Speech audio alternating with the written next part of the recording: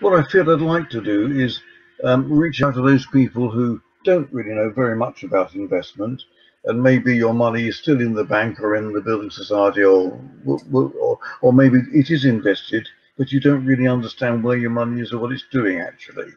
So I want to go back to that picture I began to paint. We've all been to a local street market, haven't we?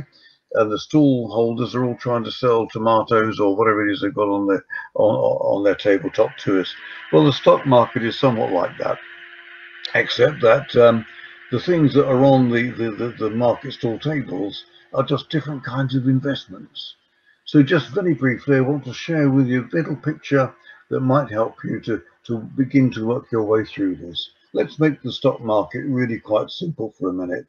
I don't know if you happen to have a pen, a piece of paper, you could just draw a vertical line and then a line across. So you've got four boxes. Yep. And in the top left-hand box, if you wrote the word cash, or we could say near cash, that's an investment. Holding cash on deposit is a savings, or it's a form of investment in a way. We'll talk about that in a minute.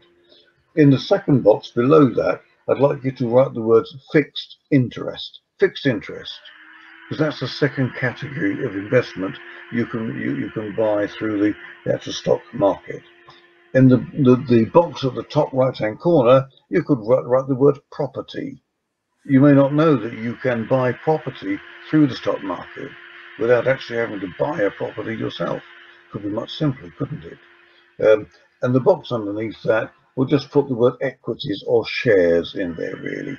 Let me just cover this four box, because once you've got a handle of those four things, you'll at least have the basics, the basic introduction to begin to look at the stock market and to begin to look at different forms of investment other than just the bank and so forth. Oh, and by the way, did you know that you can invest in the stock market from as little as £50 per month?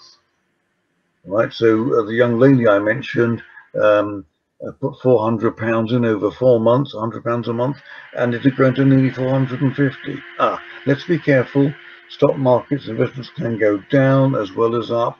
Yeah, you can lose money. I've never known anybody related to me ever lose all their money. Never known anybody lose anything like all their money in the stock market. And very often we read the small print and it warns us, and it says quite rightly, it says you may not get back as much as you put in, and so on. But that small print isn't entirely truthful. It only tells us about one side of the coin, which is the negative side. Flip it over from tails to heads, and you find the good news that the reason the stock market is there is, for one reason, is because you can make a lot of money through it, and most people do come and join them. So what about cash, very quickly? Well, cash, the problem with putting your money on deposit is that when you come to spend the money you saved, it won't buy as much in the shops as if you spent it on the first day. That's because the cost of living rises, as you know, and the interest you get doesn't grow in line with that.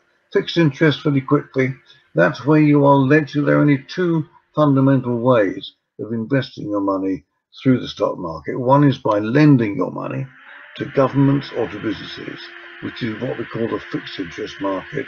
And the other thing is you can buy ownership of companies by investing in funds, whether your fund manager's buying shares of different companies like BT and Shell and some of the big banks and so on.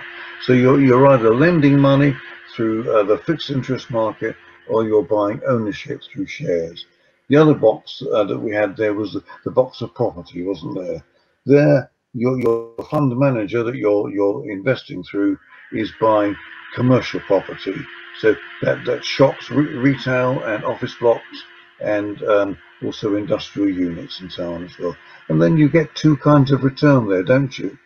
Because your manager's buying shops and bricks and mortar, commercial property and office blocks. That's bricks and mortar that we hope will rise in value. Meantime, there's a rental income coming in. And from all of these investments, except cash, you can learn how to get two kinds of return from every penny that you invest. I need to stop there for the sake of time. But I hope those 4 boxes is a very basic, elementary introduction. Cash, and lending your money, and then buying ownership of companies or investing in property. And those are the 4 main areas of the stock market. But do come back in contact with me if you'd like to know why. I just love to share my understanding and knowledge, and I'd like to see you then benefit from that and move ahead and do new things with your money. Thanks for listening.